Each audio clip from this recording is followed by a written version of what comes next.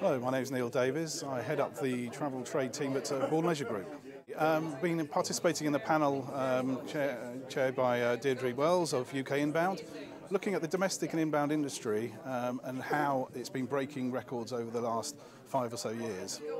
I think one of the key things that came out was that while the recession certainly did give the domestic and inbound sector a boost, all the people that work in the domestic sector, certainly including ourselves, have found that by innovating over the past 5 years, we've managed to retain all those people who actually fell into domestic tourism, possibly by accident and rather than by design. And that's obviously enabled us to attract new customers, show them parts of the country that they probably hadn't appeared to previously, and we've retained them by giving them a great service and having a fantastic experience.